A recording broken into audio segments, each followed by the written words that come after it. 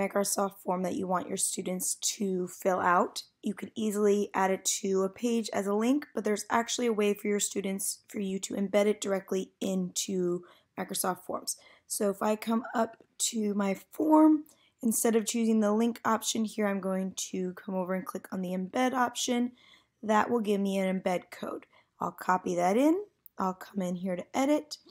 I can leave the link if I want, or I can delete it. And then I'm going to switch to this rich content editor, the two arrows facing away, and hit save. Now, what you're going to notice, the form is kind of small, so if that works for your kids, that's great. If not, when you come in here to edit, you go to your rich content editor.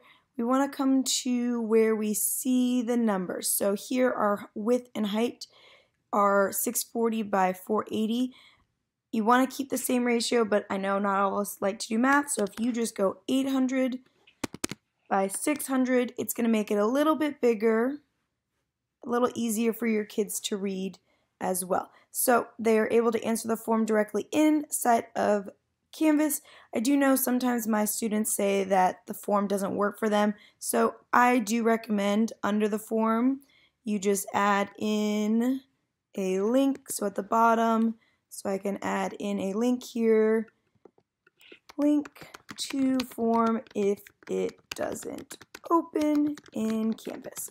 But this way your students do not have to leave Canvas at all.